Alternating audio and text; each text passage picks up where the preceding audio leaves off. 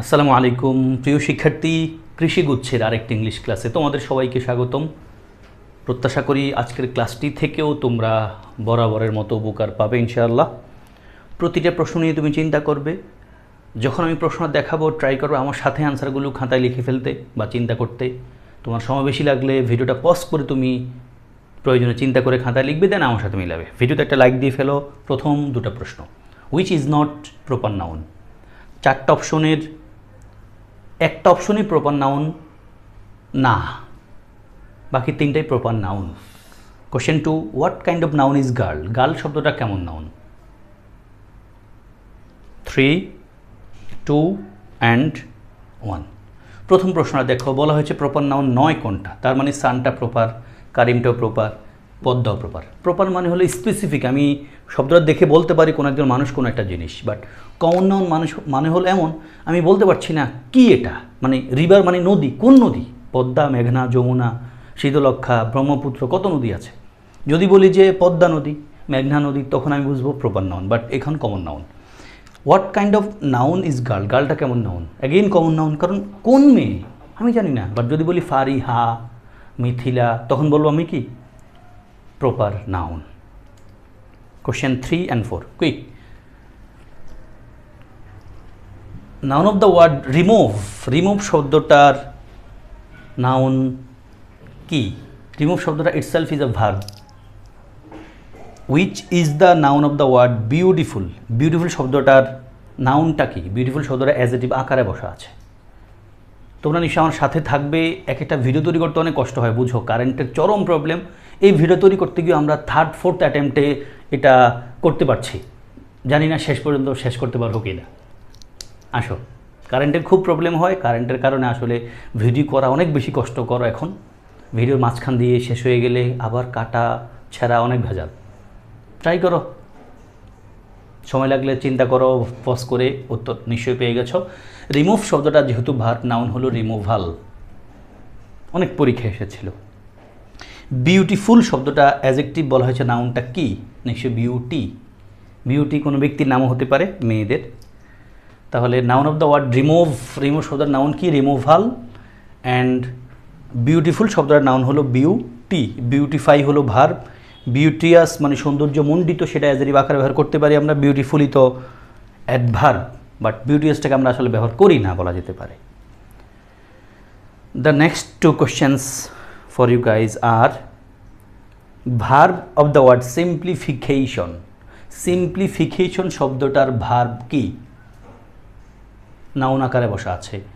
The next question is what is the noun of the adjective polite. polite শব্দের adjective বলে দিয়েছে ওনারা। polite শব্দটার নাউনটা কি? পলিটিক, পলিফাই, পোলাইটনেস নাকি পলিশড? কঠিন না নিশ্চয়ই, তোমরা এগুলোর এমনিতে পেরে যাওয়া প্রত্যাশা করছি। Still if you need you can pause the video and think about this 2 questions. Coming back in 3, 2 and 1. Simplification শব্দটা নাউন, সহজীকরণ বা সরলকরণ, একবার সহজ করা, নাউন। ভার্ব হলো সিম্পলিফাই। পোলাইট শব্দটা অ্যাজেক্টিভ, নাউন কি? পোলাইটনেস, নম্রতা, ভদ্রতা।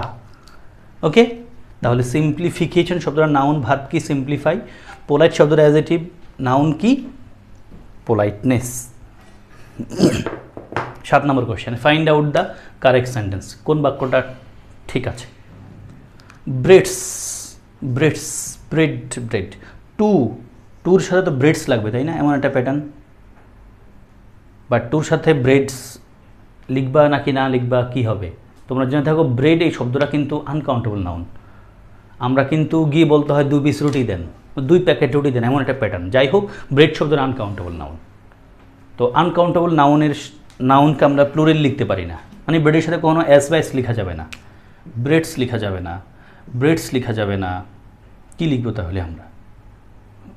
2 ব্রেড লিখবো নাকি 2 pieces অফ ব্রেড লিখবো? কি লিখবা? ট্রাই করো।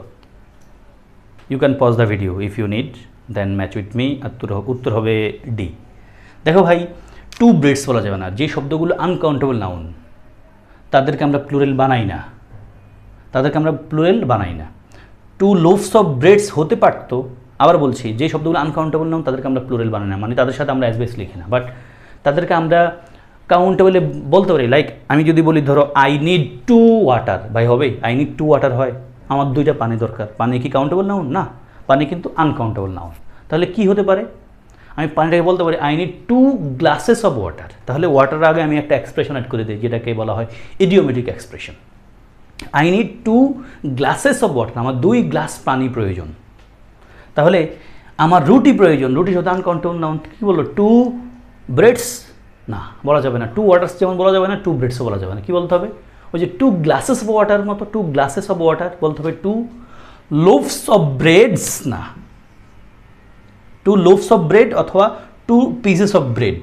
এখানে এসটা না থাকলে কিন্তু এটা উত্তর হতো 2 লোভস অফ ব্রেড মানে 2 পিস রুটি, অথবা 2 পিসেস অফ ব্রেড এটাও হতে পারে। যেহেতু এখানে ব্রেডসের সাথে এস দিয়ে ফেলছে ফলে এটা ভুল, উত্তর নিশ্চয়ই D, I shall by 2 pieces of bread, আমি কিনবো 2 পিস রুটি। আশা করি তোমরা সবাই বুঝতে পেরেছ। দেন কোশ্চেন নাম্বার 8, তোমাদের পরীক্ষা এসেছিল কোন এক বছর জিএসটি এগ্রিকালচারের আন্ডারে কোনো একটা ইউনিভার্সিটিতে এসেছিল, hour blessings come from above, আশীর্বাদ, আমাদের আশীর্বাদ আসে উপর থেকে।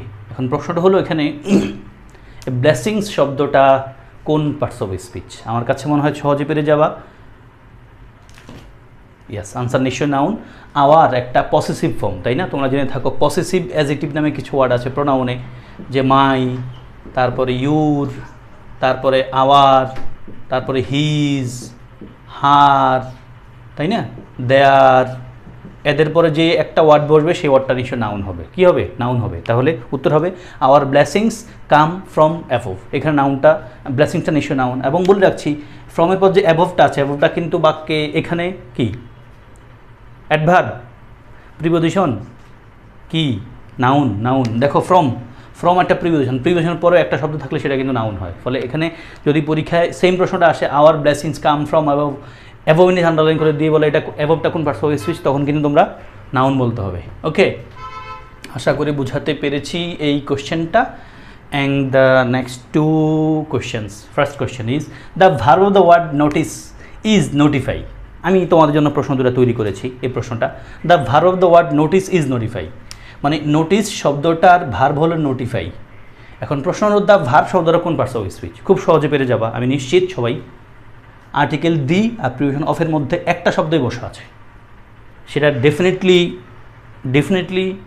অ্যান্ড অ্যাবসলিউটলি নাউন হওয়া উচিত। এবং তোমরা সবাই নিশ্চয়ই নাউন দিয়েছ বলেই আমি ভাবছি। অ্যান্ড দ্য নেক্সট কোশ্চেন, সেন্টেন্সটা পড়ো, the verb of the word notice is notify. ভার্বটাকে আমরা কী দিয়েছি? নাউন দিয়েছি। And the next question, almost the same pattern with a slight difference and change. The verb form of the word notice is notify. Notice শব্দটার verb form হলো notify. তাহলে এখানে এই verb শব্দটা কোন পার্টস অফ স্পিচ? আবার বলছি, আগের প্রশ্ন দেখো, প্রশ্ন ছিল কি the verb of the word notice is notify. আমরা ভার্বটাকে নাউন আকারে দেখেছি, আর্টিকেল দি প্রিপোজিশন অফের মধ্যে একটা শব্দ হলে নাউন। বাট এখন যেটা লেখা আছে স্যারের কাছে, the verb form of the word notice is notify. Notice শব্দটার ভার্ব ফর্ম হলো নোটিফাই। এখন তোমার কাছে প্রশ্ন হলো ভার্ব শব্দটা কোন পার্টস অফ স্পিচ?